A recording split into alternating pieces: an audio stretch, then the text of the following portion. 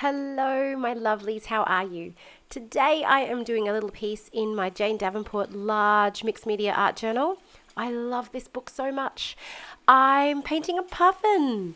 And what I'm going to do is mix a bit of watercolor, a bit of gouache, and probably some color pencil and whatever else happens. So I'm starting this puffin, which happens to be one of my favorite birds in the whole world. And all my life I've always loved puffins, but I've never actually seen one in real life. One day I will, and it will be a glorious, glorious day. Anyway, so what I've done so far is the body in my Daniel Smith Moon Glow, of course, because I moon glow everything. If you follow me, you will know that by now. Moon glow, everywhere, everywhere. And so I'm also going to use the Winsor & Newton Designer's Gouache, which is my other absolute favorite medium. Now, I didn't want to just paint a normal puffin because, well, I couldn't just paint a normal puffin.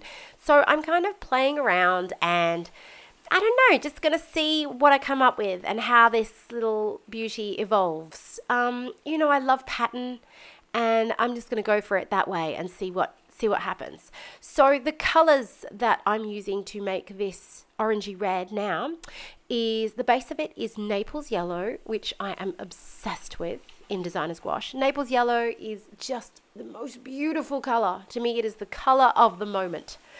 And also a Bengal rose, which is quite pinky.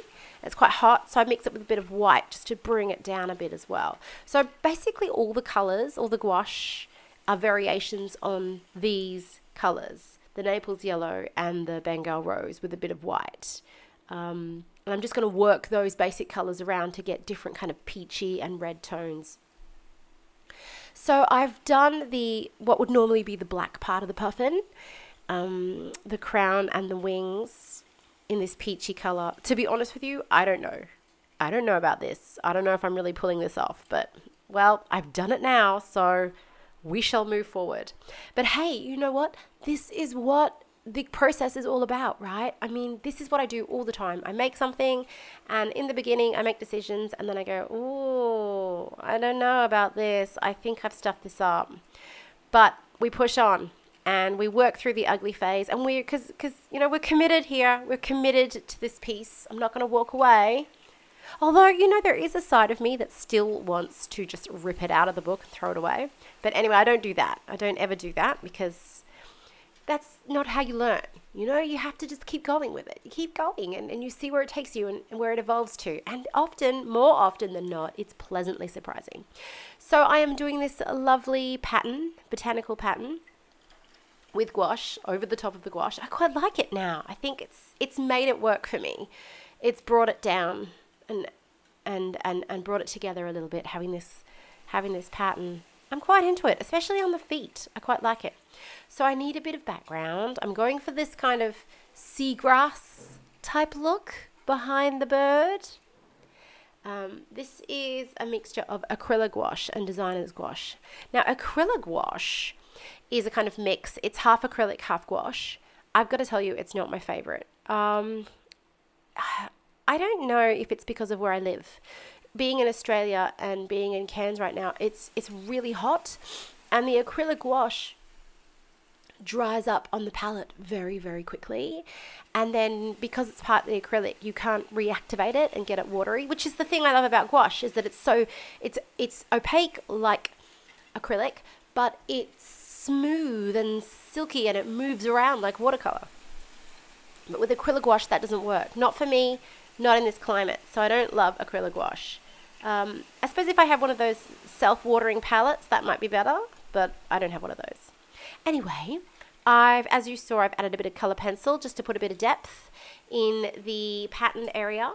And I'm going to go ahead and use this ink. This is Ecoline ink that I'm using to paint the part of the beak and around the eye a little bit blue. And I'm back to the Winsor & Newton gouache for the yellow. This color here that I am now adding in is Winsor & Newton Designer's Gouache in Lamp Black. Now this Lamp Black is to die for. I love this. One of my absolute favorites. As you can see, you can get such a pitch black. It is just fabulous. It's matte and just deeply, deeply black, and it just has so much impact. Look at it. Isn't it fabulous? But being gouache, you can water it down a lot, and so you get lovely different smoky tones in there if you choose to. It's really a stunning color. I love it. So, my friends, while I'm here, I also wanted to let you know that I'm going to be away for the next month.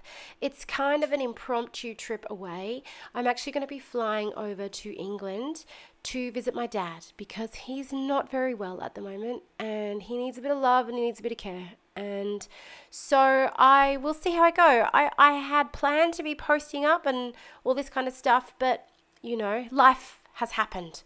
And I will definitely be on Instagram. So if I'm not on YouTube, which I will try to post up something, but if I'm not, then you know you can always find me on Instagram and I'll be there. And because it's just a lot easier to post photos than it is to post videos. Anyhow, I've decided, as you can see, I've decided that we needed a bit more botanicals. We needed some flowers. Some coastal flowers. So I've drawn them in with a pencil, just basically, and I'm using the gouache in these shades of peach and this kind of sky blue to fill them in. And you know what? I like it. I like it. It feels better now. The only thing is this blue doesn't match the blue that I've got on the bird, so I might have to paint over that. But don't you love gouache? This is the beauty of gouache. You can just paint right over the top of what's underneath, and it's opaque and it's beautiful, and oh gosh, I just love it. My lovelies, thank you so much for joining me in this video and watching me mess around in my art journal and play and explore. I hope this inspires you to play and explore in your art journals too, and just to not bother about how things are supposed to look and what color they're supposed to be, and just paint from your heart and, you know, put the patterns in there, put the colors in there, bring life to it. Just do what you love and don't worry if it looks bad in the beginning. Just go for it. Just commit to it. Just keep working on it. And know that I am 100% with you. Bye!